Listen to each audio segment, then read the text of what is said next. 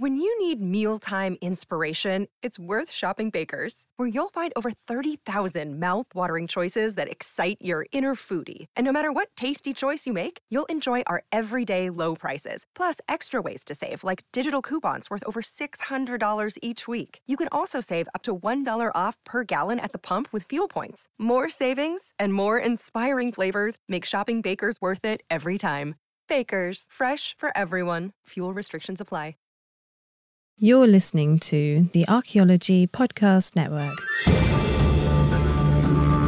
Welcome to episode 157 of the Life Nerds Podcast. I'm your host, David Ian Howe. I'm joined by my co-host, Connor Johnnon, and also Dr. Carlton Shield Chief Gover. We are all back.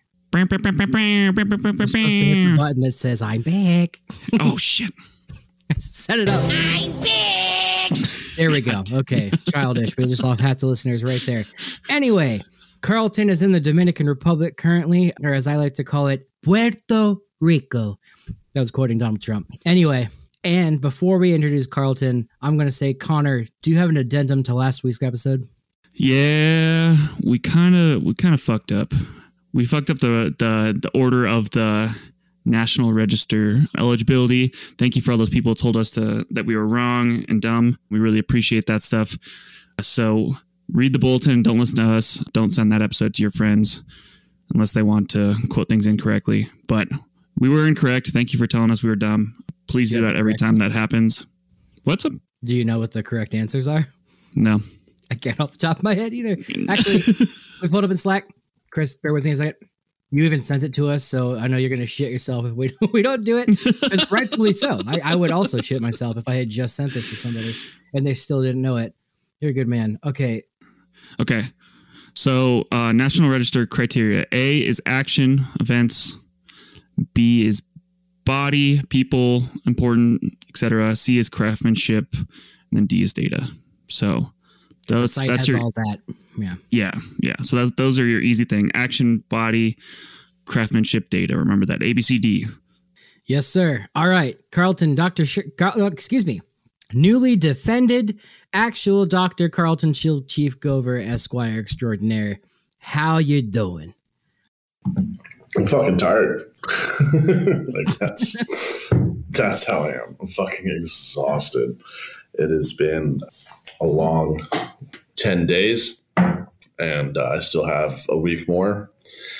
Yeah, it's a good time, but it's a lot of work. It is way more work than I thought it was going to be.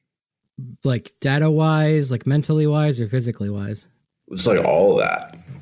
I mean, when ultimately we're maybe getting in about like 2.5 hours worth of actual data collection field work a day, right? Because we're doing like 2 tank dives.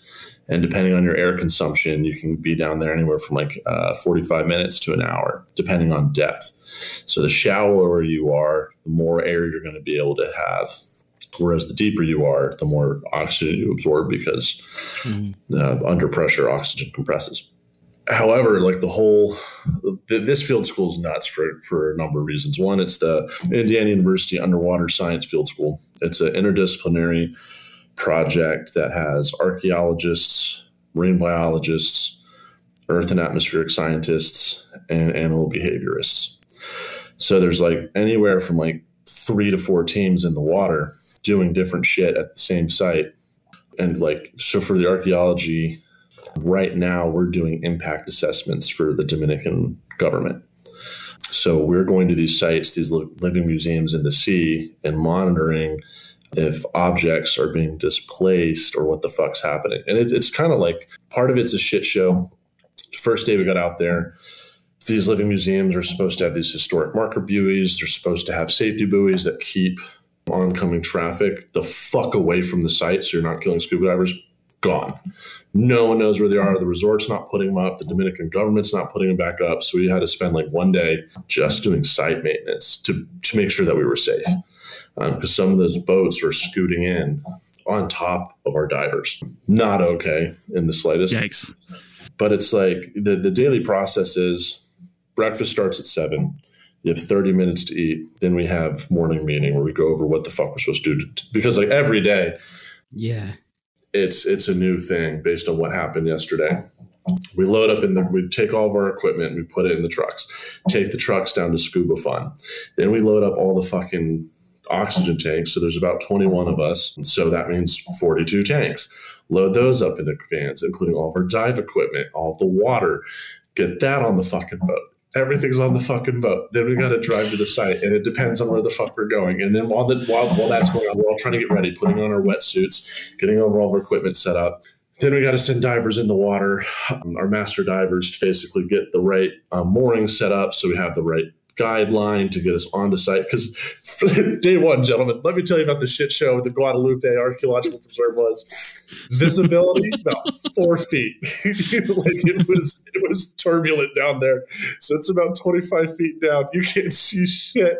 We were all wandering. Like we all burnt through the first tank because no one could find the fucking site. And we dropped it right next to it. We all scattered. Couldn't find it. And of course, like you're panicking and you don't realize like how fast you're going through oxygen or what's going on. In a normal situation, what you should do if you can't find the site, after 5 minutes, come up, talk to the boat, right? And the boat will direct you. Mm-hmm. Nobody did that. Everyone went through all their oxygen and they just popped up where they ran out of oxygen, right? And so there's people fucking all over the ocean and they have to swim back to the boat. And our dive master, our project director is like, what the fuck is going on? He's like Marcel Kornfeld. Like it's a very similar vibe. But except like when all of the students are on the ground digging in dirt, they're all floating astray in the fucking floats of an ocean. Of course he's going to be upset. And so, but they were able to find the site. So the second dive, we were able to get down there and actually like do some assessments. For the archaeologists for this first half, which I'll get to in a bit, we're just basically like looking at anchors and cannons, making sure that they're oriented the right way and then what their inclination is, because we're trying to see what the fuck's happening. And what is happening is because these mooring buoys keep getting lost or cut by somebody, people are tying their mooring lines to the fucking cannons. So then the cannons are getting drug around the sea floor because these boats are just pulling them and it's destroying coral.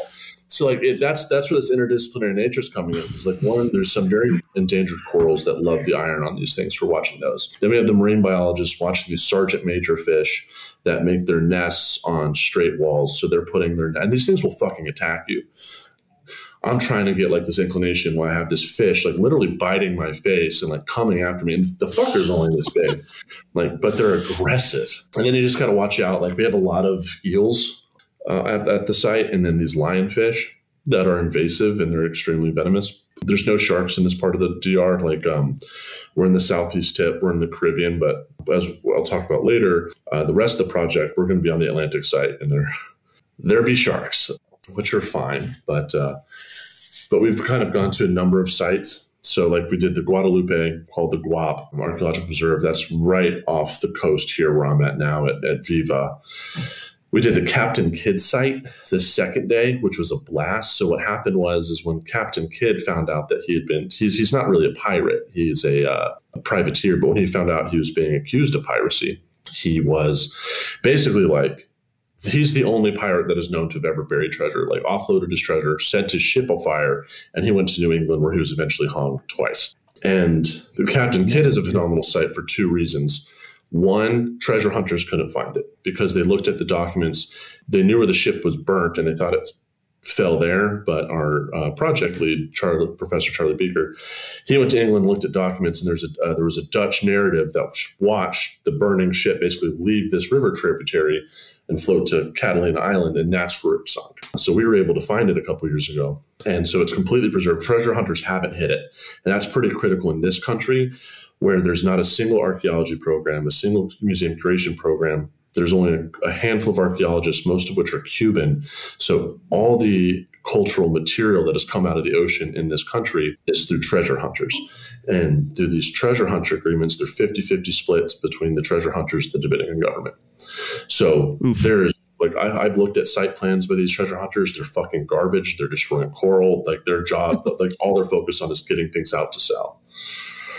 But Captain Kidd wasn't that way. I wasn't able to do as much work at Kidd because while I'm here also being a professor and helping these run things, I'm also trying to get my scientific diving certificate. So the Captain Kidd site has this wall that goes down 100 feet.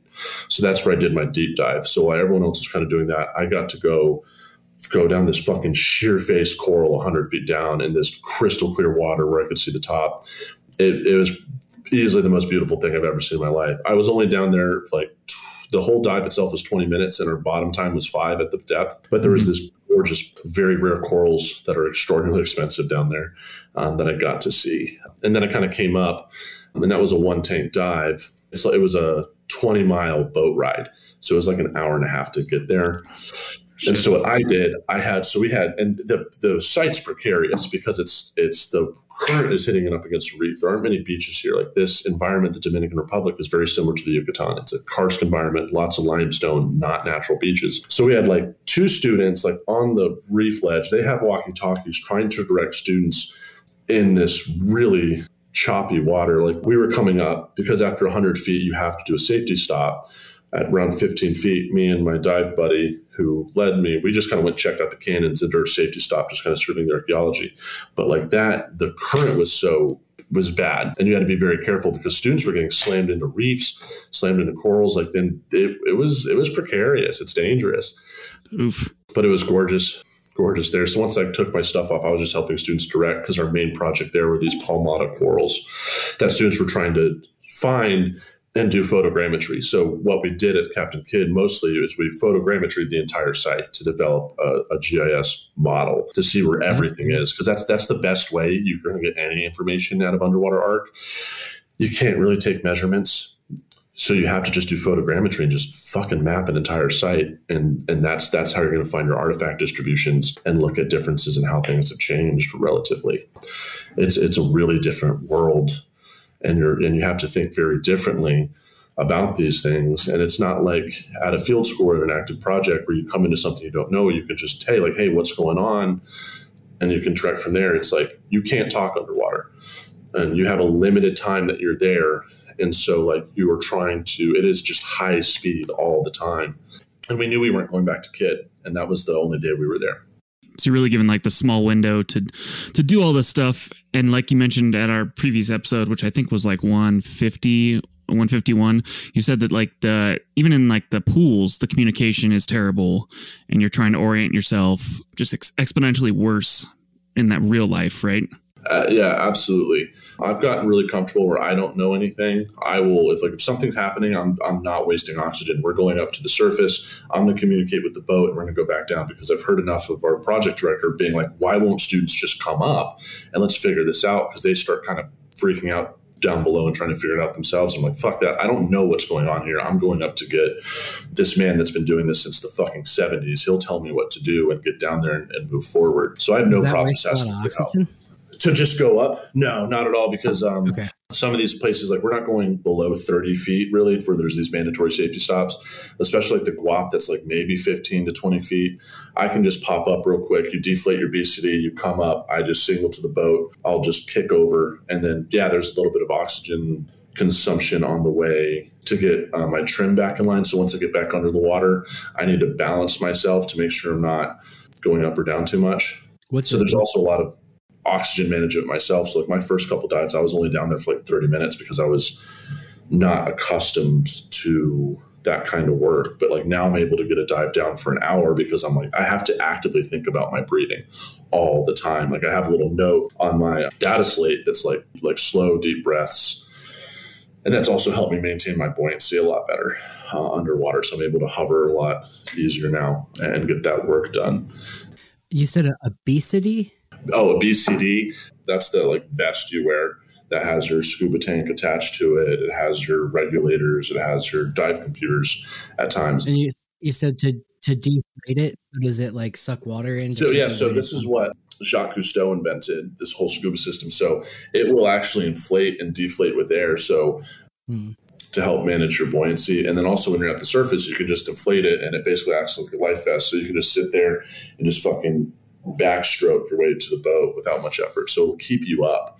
So usually when you jump into the water, when you first go in, your BCD is a little inflated. So that way when you hit the water, you'll just come up, or else because you just don't want to sink. Yeah.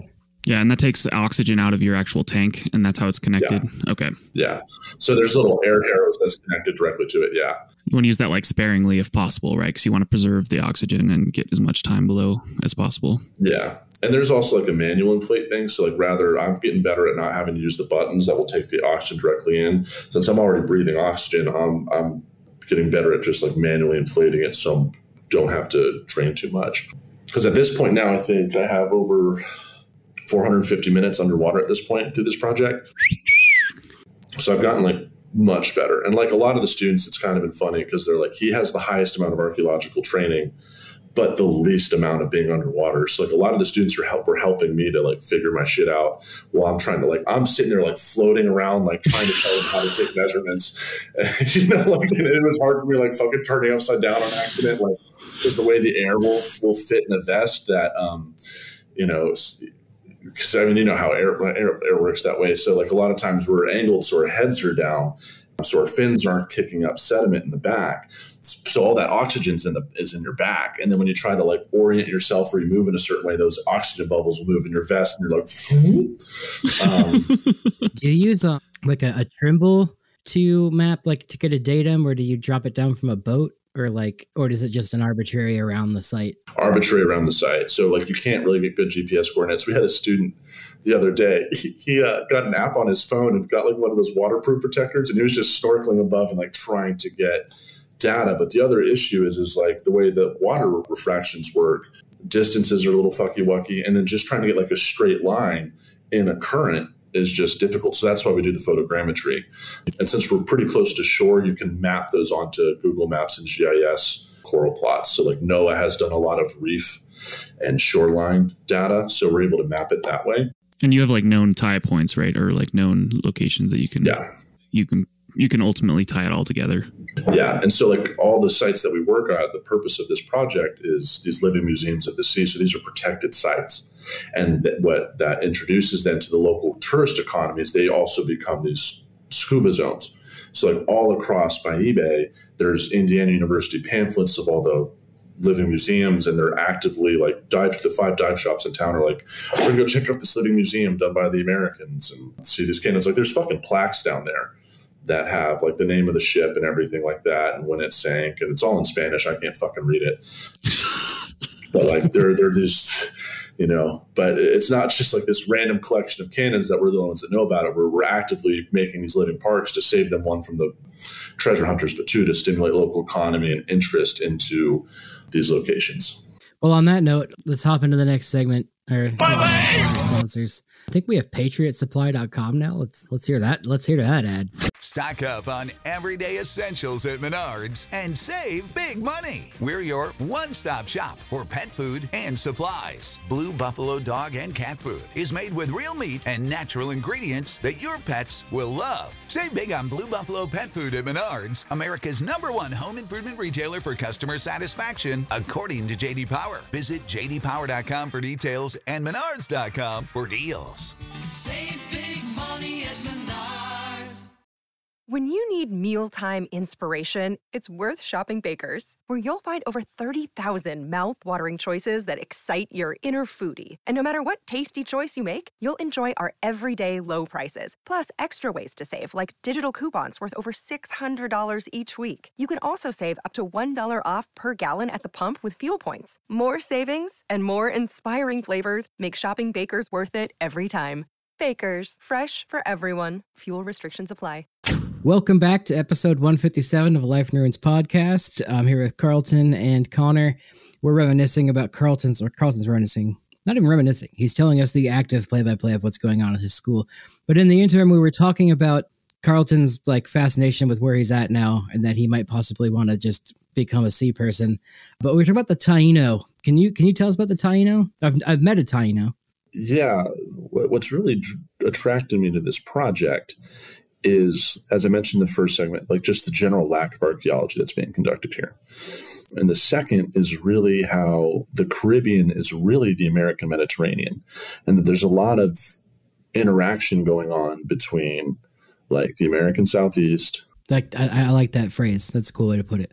Yeah, there's a lot of interaction between the American Southeast, Central America, particularly the Maya, and then also like northern South America. They are all contributing into this melting pot of culture and trade in the Caribbean, stemming from like the Bahamas, the Keys, down to the Lesser Antilles and the Greater Antilles, and the Greater Antilles being Cuba, Dominican, Haiti, and so forth, and Puerto Rico. And so there's like this really interesting influx of cultures and traditions, but the Taino are so poorly understood. And this is this catch-all term for indigenous people to the Caribbean that were all but annihilated by the Spanish.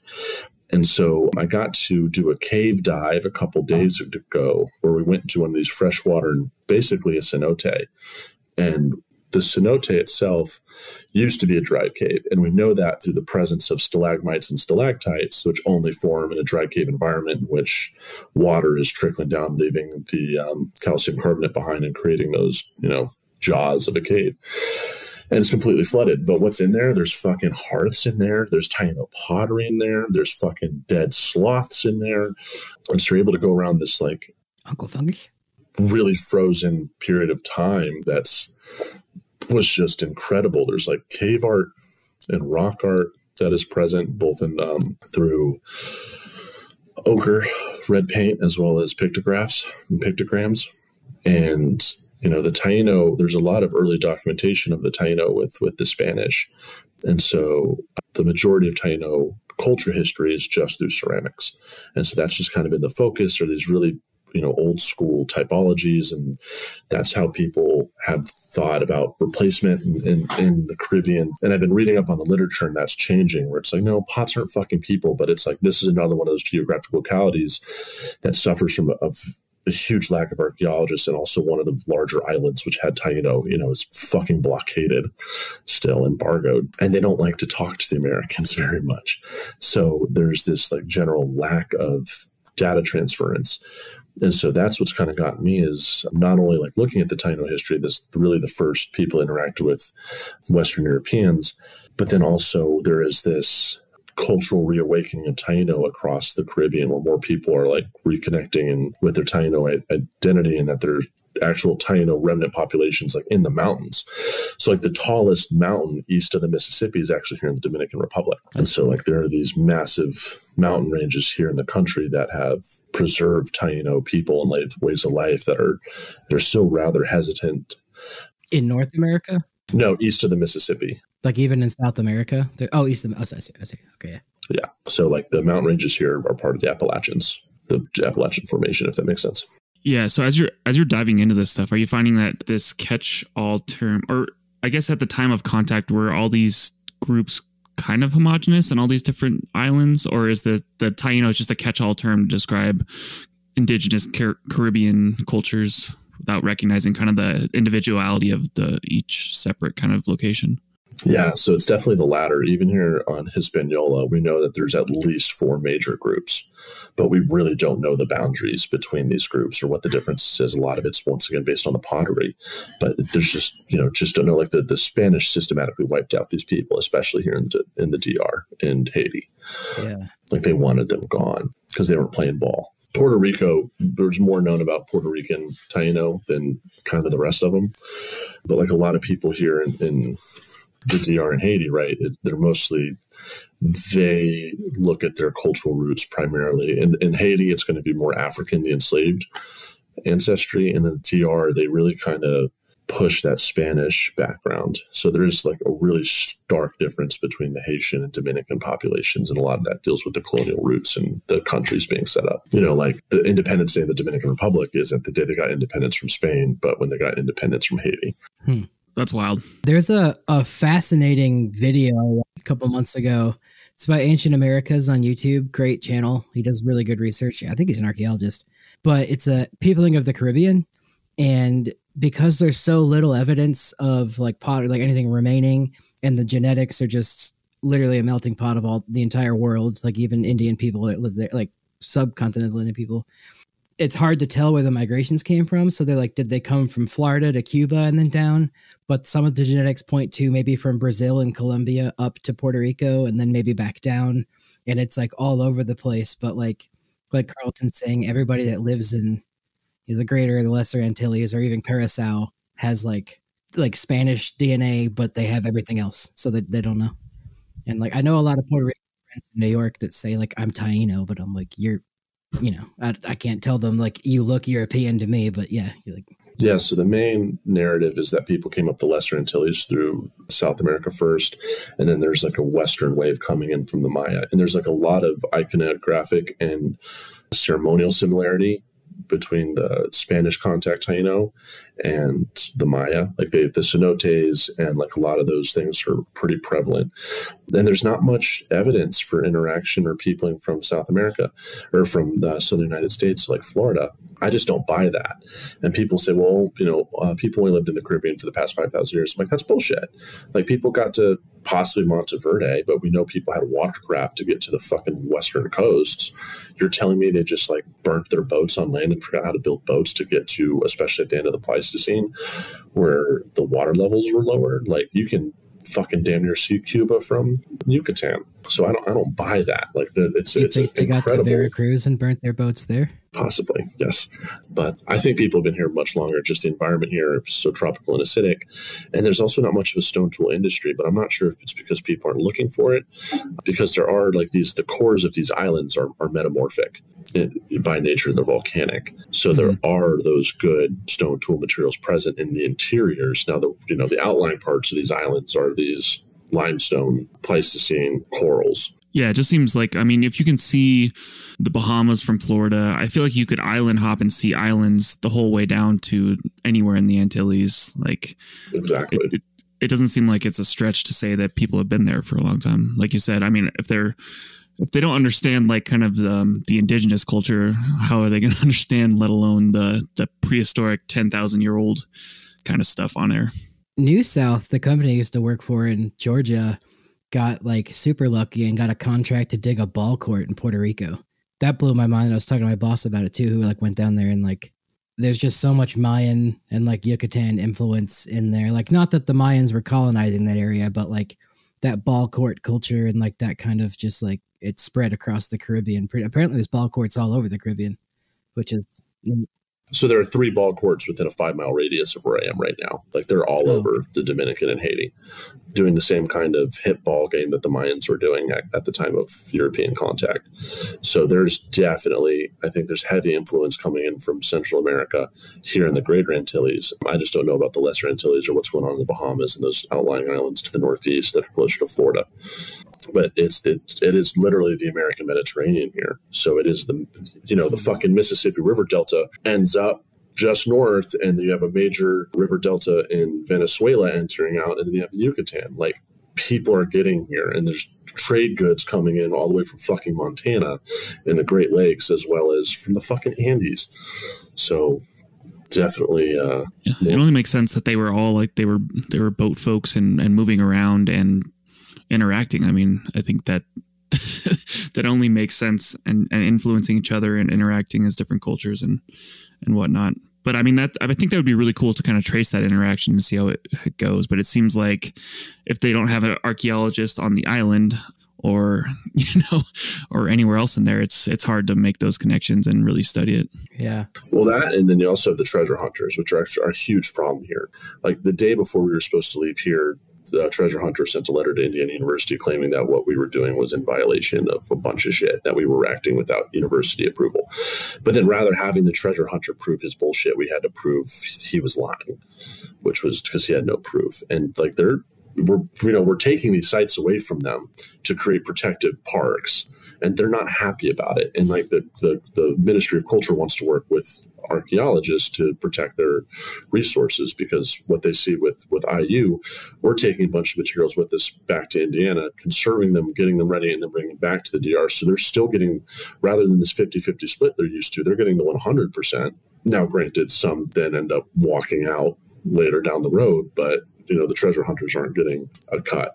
So it's like a really weird environment to do this kind of work, because it's not just like the random pot or arrowhead hunters. Like it is like these very large and financially backed institutions that were fundamentally getting, cutting their bottom line away from them. So they made a deal with the treasure hunters, like traders. What do you mean?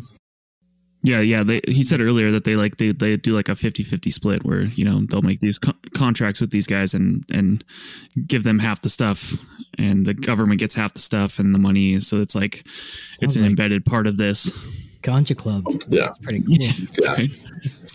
It's not great. So it's been interesting to navigate this environment because I'm like, what the fuck? And I hear these stories of like at conferences, treasure hunters like approaching our members of my team or other archaeology teams from the Carolinas, like trying to start fist fights over it because they're like, we're taking away their profession, but they're just after the shit. They're just after the artifacts. Whereas we're also not only just preserving these artifacts, but also protecting marine ecosystems. It wouldn't surprise me if those are connected into larger black markets too. So like you really could be starting to mess with like mobs, gangs.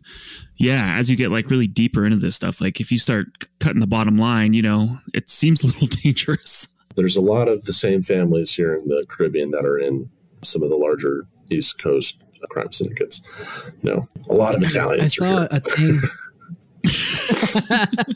I mean, they were the first to sail there, I guess. I saw when the Spanish were, especially when they were pulling stuff out of Cerro de Pazzi in Argentina, one ship that went back to Spain, like occasionally had enough money to pay for the entire coffers of the like Kingdom of England for an entire year, which is why the Queen was like, Francis Drake, go get that money. Like, go sink those ships. So all of that money, like Spain was just extorting the fuck out of the New World and taking all that gold back and silver. So like in our country, we don't really have a lot of that. So like, it's just like Clovis points are on the black market. I'm hopefully not human bones. I'm sure they are. But like in the Caribbean, it's like pretty clear just from like knowing only superficially about it. When you're treasure hunting, it's like pounds of like silver and doubloons and things like that, which I'm sure has all been picked clean from the immediate ones you can see. But Carlton, I don't know, do you know a lot about that from school? Yeah, I mean, like I showed you guys that picture of the fucking brick of concreted Spanish silver, and there's a lot of it. That, you know, that's the kind of thing that people are looking for, these shipwrecks. And so like the one that we're working on next week, so the students go home tomorrow and then the staff are staying. So it's going to be much more team. We're going to do like actually much more active excavations at this mid-16th century shipwreck. And that's where we found, I have them right here. I keep getting my room wet. You know, we pulled out fucking 50 horseshoes the other day. Oh my God. I thought you were just going to pull out an artifact. Carlton not only bent over to pull up an artifact, but it was dripping wet. Yeah. What the fuck? I have a Gatorade cooler in here full of salt water that I have a shitload of horseshoes in. So like horse massacre. And this also ties into like the horse and human society shit. I'm also down here looking for, you know, the earliest horses that got to the Americas, and it's hard. But we don't know the name of the ship. Treasure hunters got to it.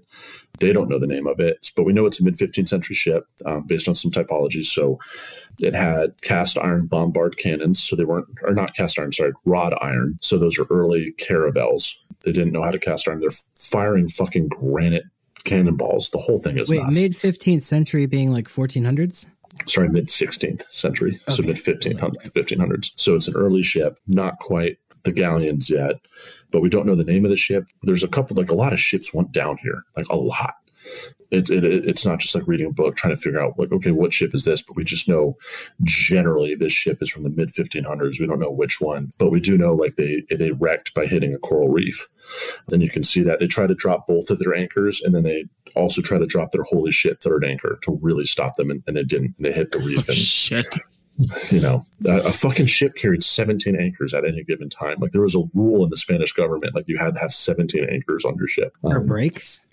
Well, a lot of them were kept at the bottom as ballast. Oh, okay. But then, yeah, you also just needed extra anchors in case shit happened, right? So we know the treasure hunters, they left their fucking stakes there, but we don't think they hit the entire site. So next week, what we're doing, well, tomorrow and in the next couple of days, is we're going to go start excavating, like actual excavations outside of where we know, based on how these ships are oriented, we know where the anchors are, we know where the ballast stones and the anchors are, but there's a aft half of the ship that hasn't been found. So that's what we're going to try to figure out. And that might have the bell on it, which will have the name of the ship, and maybe some of the more like actual, we can tell what this thing was fucking carrying. But they were carrying a lot of fucking horseshoes. I'll tell you that. Like, that's something that we find. So did they have horses? We don't know, but that's wild. I'm going to drop all 17 anchors on this segment and drop us right here. So we will be right back.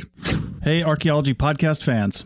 Anyone that's heard me on a show has likely heard me mention coffee 1 or probably 1,000 times. Coffee, however awesome it is, has some downsides and should be consumed in moderation. That's why we partnered with Laird's Superfoods. They've got lots of stuff, but their coffee and coffee creamers have been engineered to taste better, provide functional benefits, and don't contain any refined sugars. So, are you ready to feel more energized, focused, and supported? Go to lairdsuperfood.com and add nourishing plant-based foods to fuel you from sunrise to sunset. Use our promo code ARCPODNETFEED at checkout and save 15% on your purchase today. You can also click the link in your show notes.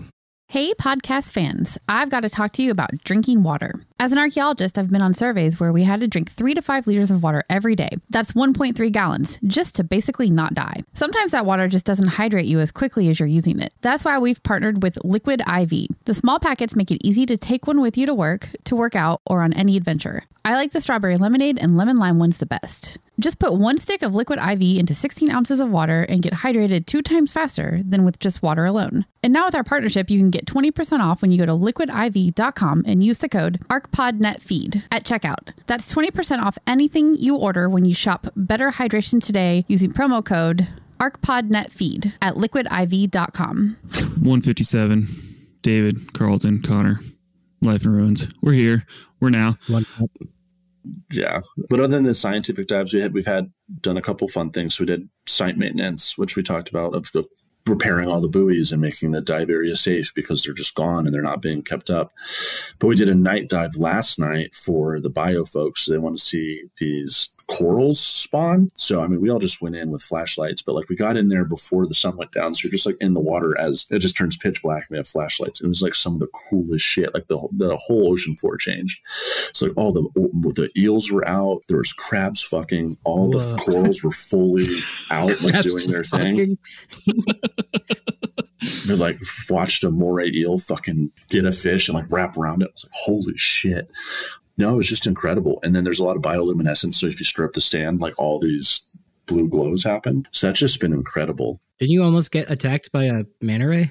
An eagle ray. Yes, that was a couple days ago. And I had missed it because like on that day during this site maintenance, I was lionfish hunting because lionfish are invasive and they're all over the site. So I just took a spear gun and I was fucking slaying lionfish left and right. I was having a blast because they don't move. And then we had this special tube in them because they're still venomous that we put them in. And I ended up with like a decent amount of lionfish.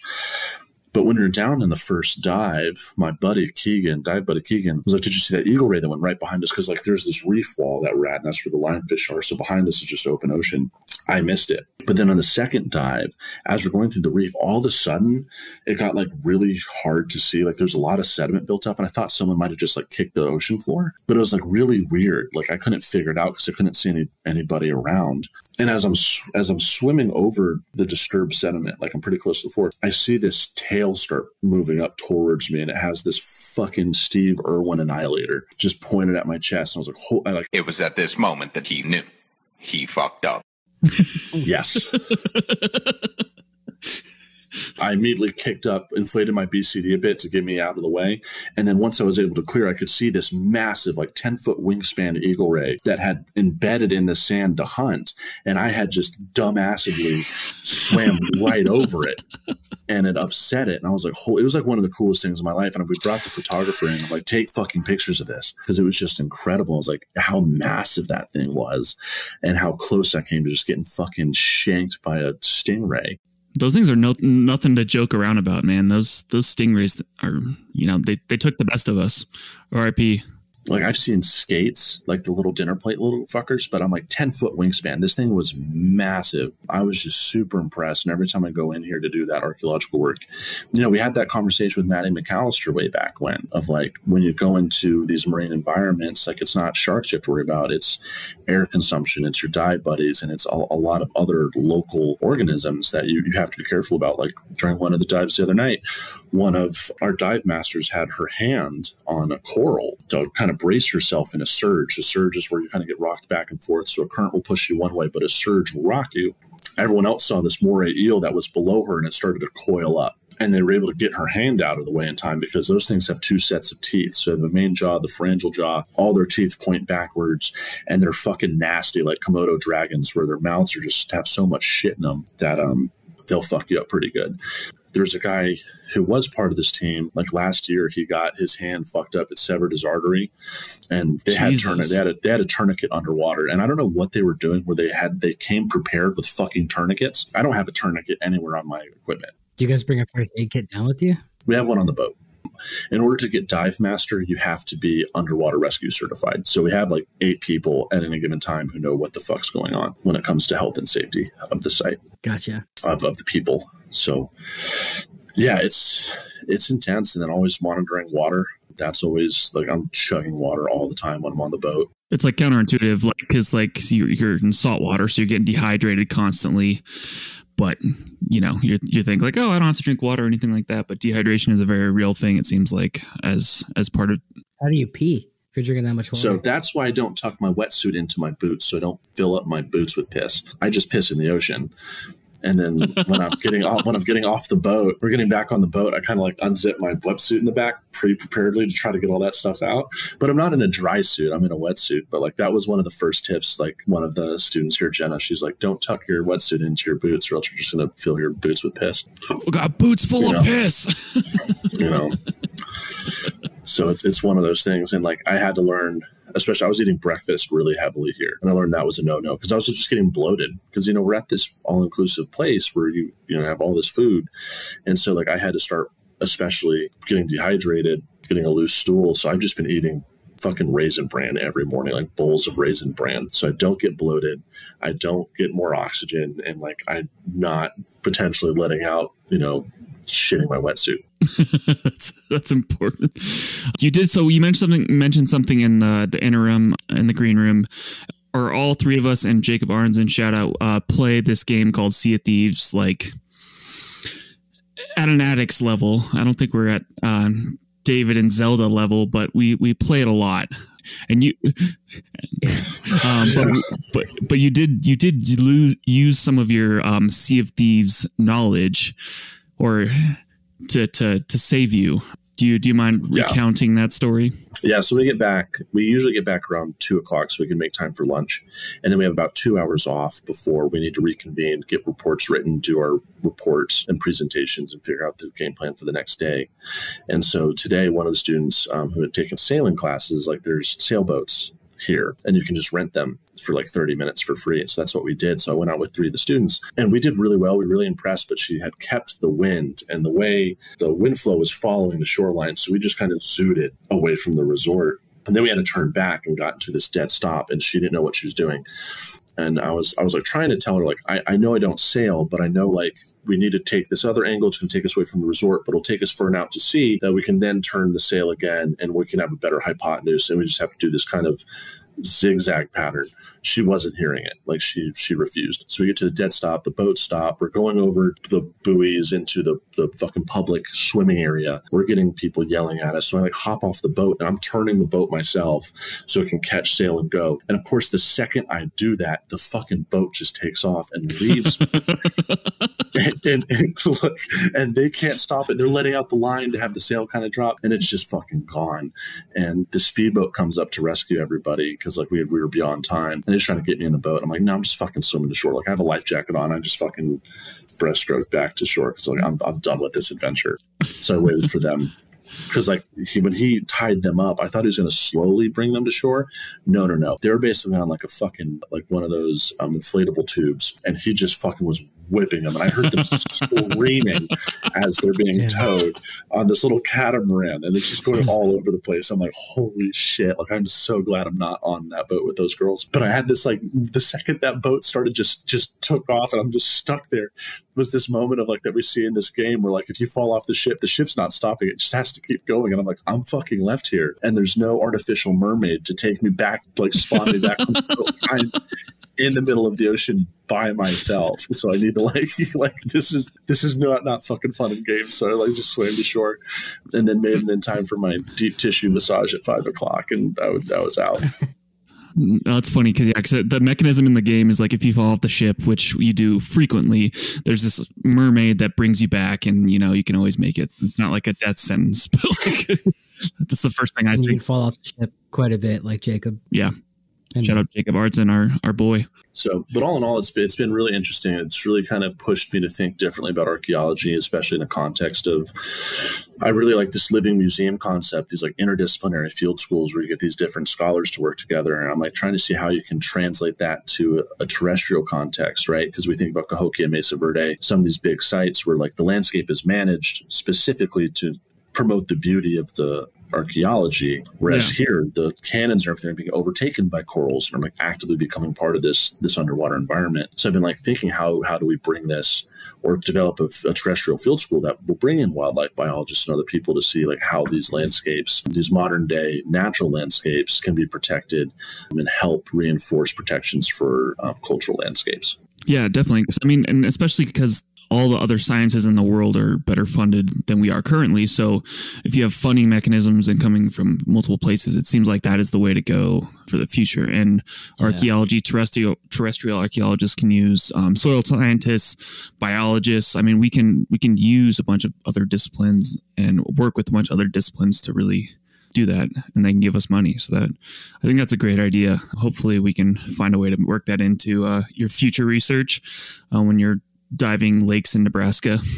Yeah, I mean, I did my defense down here, which you guys talked about at the beginning. So like I had to defend from fucking Dominican Republic. Like during my presentation, I did that horseshoe bit with them. I was like, yeah, so like what we're doing down here with continuing this horse research, and I pulled out a horseshoe, and they're like, what the fuck are you doing in the Caribbean? Like, you're a plains archaeologist. Like, none of us understand what you're doing down there. Are you distracted? Like, get your fucking head in the game. You just got like roasted just to me to do like a fun bit of like, here's a fucking horseshoe that's covered in shells. And they're like, fucking stop. It was like, it backfired. But Will Taylor thought it was funny. He was like, okay. He's like, we need to talk about the horseshoe later. I'm like, yeah, we do. But like everyone else is like, you work in Nebraska. Like, what the fuck is going on? Well, I think it makes sense. I mean, you have to like expand and like get better at archaeology. You can't just like stay in one place and do the same thing over and over again. I mean, you're not going to use new techniques or something if you just stay in the same place and do the same shit over and over again. Yeah, and my museum is partnered with some of these Dominican folks that were like helping them develop exhibits and curatorial practices. So like I am actually down here doing work, and I'm very fortunate that the underwater scientists and the archaeologists here, Jesus. Also, Carlton's going to get us a grant to come down there and do all this research too. So he told us we're committing it to the podcast that he said he's going to do it. The amount of friends I have now, they're like, hey, by the way, I'm scuba certified. I'm like, okay, I bet you are. But no, there's a lot of work that needs to be done here, and there's like so much room that people are actively demanding more and more help, and it's like atrocious that like the underwater archaeology lab in Santo Domingo is in the former prison of the former dictator. Like it's this tiny ass building. There's open tanks outside that have fish in them to keep the mosquitoes down. Like these things just aren't being taken care of because they just don't have the funding, and they want help, and they're desperate for it, and they're tired of being taken advantage of by treasure hunters, and they want to preserve these things. But it's part of a really weird economy where, you have to slick the hands of, even the tour guides, because if you're not paying them off to take their tour guides to the museum. So there's this amazing nautical museum that gets less than 80 people that visit a month, and it's right next to where they drop off tourists. And so it's like trying to figure out a system that promotes and protects cultural heritage in a very much a country that's dominated by tourism. It's difficult. But on that note, I really appreciate you guys taking the time to let me talk about my experience on the podcast. I'm excited to get back next week and get back in recording and talk about some more stuff that we do. So with that, I'll turn it over to you guys. Well, appreciate it, Carlton. We love you. It's really cool to hear what he's doing, because I've never actually met anybody that's done Caribbean. I mean, we met, quote, Maddie in Australia, but I mean, that's like a different country. Well, I guess so is the Dominican Republic, but we're pretty much linked to the Caribbean here. Yeah, it's pretty interesting. Well, I think we're all fascinated by it too. I think it's something that unites us is our love of sailing and kind of like the pirate culture and all those sort of things. I mean, those are some of our best episodes, the ones where we nerd out about that stuff, because we all are really super passionate about it and care about it and think it's interesting. So hopefully we'll keep talking about this and keep learning from Carlton as he keeps going along and doing this. Thank you all for listening to us. Once again, I'm going to reiterate what we said at the beginning. Check out the NRHP bulletin posted by the National Park Service if you want the real criteria. Don't listen to us. Thank you to all the people who told us that we're dumb. We appreciate you. Thank you for all for listening to the podcast. I think this is the point where David says that rate, review. Guys, just rate and review the podcast. Like, we really need it on Apple for sure. Donnie, I appreciate you doing so. I think you did. Or if you listen on Spotify, I remember you're a listener. Guys, please rate and review the podcast. It helps us do well. If you listen on Spotify, I'm not sure how to do it, but you can always leave a comment on our Instagram or shoot us a well thought out email saying that you can't stand the way Carlton talks. It's fun. Maybe we shouldn't just at that guy out. We'll cut that back out. You guys can send us an email saying, what you like and don't like about the podcast. It'd be great. All right, turn it over. And Connor, would you live a life in underwater ruins? Yes.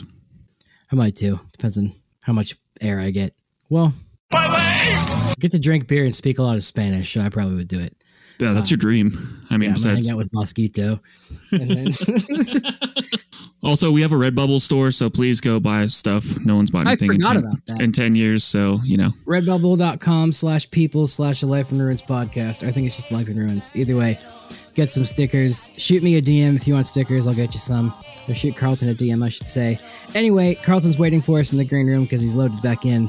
We will talk to him soon, and bye.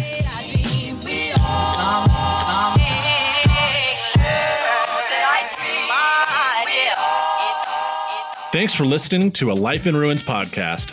You can follow us on Instagram and Facebook at A Life in Ruins podcast, and you can also email us at alifeinruinspodcast@gmail.com. And remember, make sure to bring your archaeologists in from the cold and feed them beer. David has a joke, he says. Yeah. What do you call dogs smaller than labs? Cats, because you basically should just get a cat. I phrased that badly. What? You know what's a joke? You know what's funny? Dogs that are smaller than labs. Just get a real dog. All right. Bye. Bye.